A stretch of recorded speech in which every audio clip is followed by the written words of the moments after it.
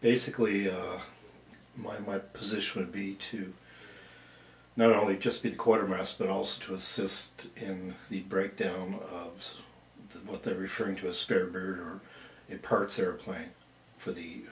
number 39. And at the same time, when we do get all the parts in such a position where I have time to sit down and identify using the dash 4 what those parts are, that's essentially what my job will be and has been. I've probably identified, it's hard to say, close to 100 to 200 parts in our MRP from this past year. And that is essentially telling, first of all, where the part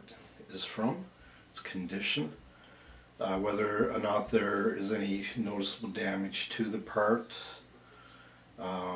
whether or not, a very important part is whether or not it has a data tag on it,